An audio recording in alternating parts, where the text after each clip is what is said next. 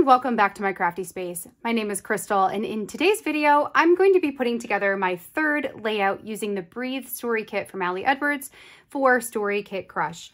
This time, my story is going to be one about my son Jonah that's going to live inside of his story album. For this one, I was inspired by just the sentiment breathe, or this just breathe. One of the things that we've been working on here with him is getting through those tantruming type of moments with him by sitting down and intentionally breathing together. And I thought that that would be a really great story to tell with this kit, and just something that's really like a truth about what life is like right now for him and parenting him and all of that kind of stuff. So what I've got is I've got a 6x8 piece of white cardstock that I've gone ahead and added my journaling to. I'm also going to be using the acrylic piece, this Just Breathe journaling card, a chipboard piece, and then I have pulled out 6 out of, I think there were 9 total, but 6 of these squares, which are roughly 2x2. They're a little bit smaller than a 2x2, maybe like 1.875-ish by 1.875 or something in that nature. Actually, I could probably, they might even be 1.75 by 1.75. Anyways, because I wanted to use a bunch of these, I thought it would be a really awesome idea to stick them inside of a 2x2 page protector and have the opposite squares be photos of Jonah, potentially breathing in and breathing out, and just having him do a little photo shoot with me. So that's what we did. We did a photo shoot, and we got a wide variety of pictures of different facial expressions and lip positions and all of that kind of stuff. And I thought that that was really fun to have all of these different expressions inside of that page protector. So what I'm going to do, actually, you know what, we won't even bother speeding this up because I think this is going to be really quick to put together. So I've got the photos and the squares that I'm going to add into the page protector. For this side, I do want to cut down this journaling card just a little bit, like maybe, oh gosh, maybe like, what do I want to do here? So I'm thinking maybe I want to cut it this way to the 3.5 inches. Let's try that first. Okay, so if we do 3.5 inches and we put that on here, then it's going to go right to my text. So let's actually do it a little bit more than that. Plus, I feel like I did that crooked. So let's go maybe here. Okay, let's try that. So it's just slightly less than it was. Okay, that's better. Now the question is, do I want to add a strip of black? I've got some scrap pieces of black here that I can use to test what that would look like. Here they are. So if I put black here, and I could just use these scrap pieces, I don't think I want the black. So we're gonna leave that off and not do that. Put everything back in this pocket over here. Okay, so what I want to do, and this is going to go up above, and I'm totally fine with that. So first, let's get this adhered down onto the journaling page. I'm just going to use my double-sided adhesive. Okay, and then this is going to go at the top of that journaling page, like so. Okay. And then this piece, I want to add some adhesive to the bottom of it so that any of the pieces that poke out do not have adhesive on them. And I think I'm going to position it like right here. So it says, breathe, just breathe.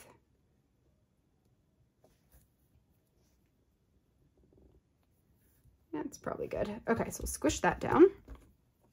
And then I have this chipboard, and this is going to help ground everything because right now there's a lot of white text on there. This is black with some blue writing on it that I thought would be good to put here. Okay, so we've got breathe, Just Breathe. And now, again, I'm kind of considering putting just a tiny strip of black. Okay, let me grab some,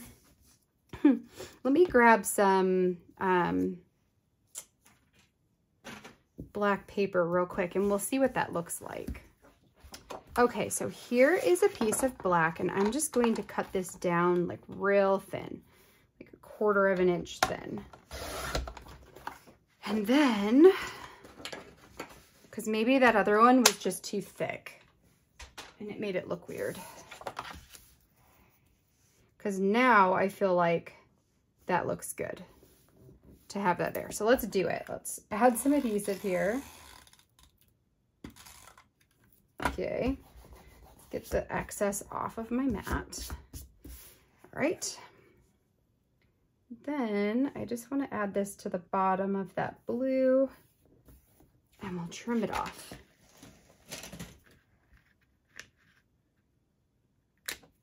Okay. Yeah, I feel like it needed that. All right, so then the opposite side is going to be these photos and little cards. So let's kind of position these where I think they're going to go best. So maybe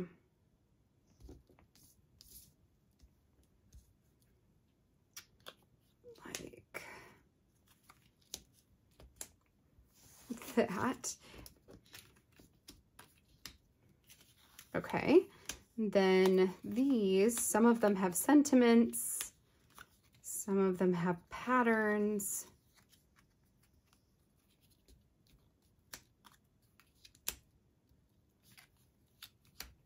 Okay, I think maybe that.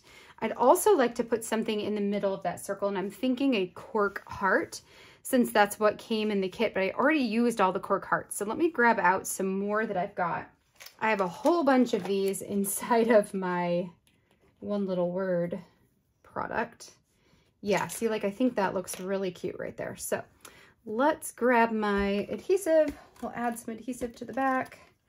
Stick this down in the middle of that circle. And then that is that. So then the last thing I need to do is date stamp this with today's date, the date that I'm actually documenting this. And I think I'm going to stick it right underneath this chipboard. Since we've got the stuff that interacts all the way to the top, I feel like it's okay to have that totally filled in. That it almost felt weird to not have anything down here when this is going off the edge. So that helps. I think that visually helps. Okay, so that, friends, is my layout. So very, very simple, quick and easy to put together, especially once, you know, the design was made. One of the things I'll do when I go to work on the back side of this page is I will print whatever photos I use or journaling at the 1.75 by 1.75. So then the space around the outside of the squares will maintain that transparent element to them, right? So there's going to be a little bit of transparent or transparency going through to the next page. I hope that you enjoyed seeing how this one came together. And if you did, I would love a thumbs up on this video down below. And also, if you haven't already, be sure to hit that subscribe button so you can see all of my future crafty videos. Let's go ahead and read the journaling for this one. It's a bit on the longer side. So I suppose just bear with me here for a minute. So with this one, breathe, just breathe. The toddler years are certainly not easy, and we knew we were going to have our hands full with you at this stage in life. You are strong-willed, independent, and bold, all fantastic qualities to have, and also difficult sometimes to parent. That's especially true right now when you don't get your way. You are in the tantruming 3-year-old stage, the time of life when you are pushing boundaries, seeing just how far you can go before getting a no, and struggling with coming to terms with disappointment.